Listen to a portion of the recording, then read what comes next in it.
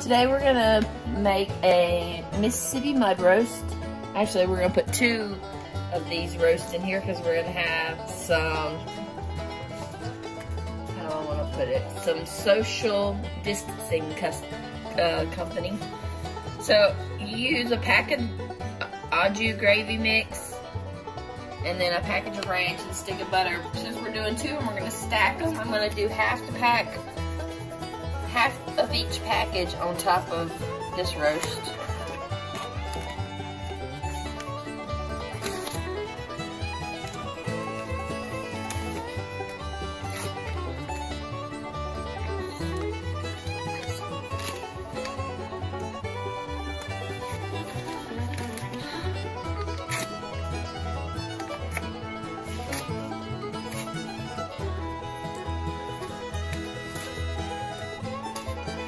Opening things with one hand is kind of difficult and frustrating.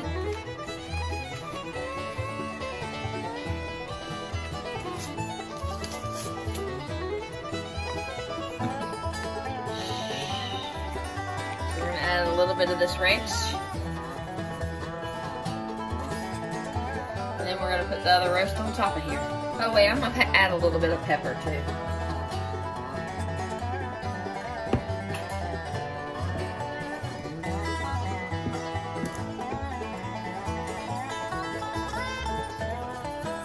Or a lot of pepper. Okay, so now we put the other roast and we added a stick of butter on top. We added those other seasonings, some pepper and a stick of butter. And now we're gonna lay some of these pepperoncinis around the roast. We're gonna drop some down on the bottom. Boop.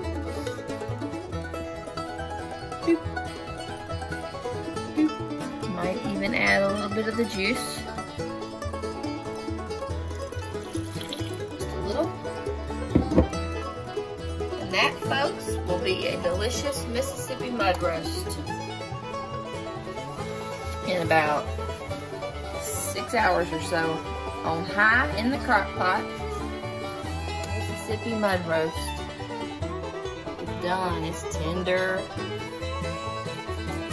Smell it through the phone. Wish you could. It smells delightful. That's all you get. Just a taste. Just a peek. A tease.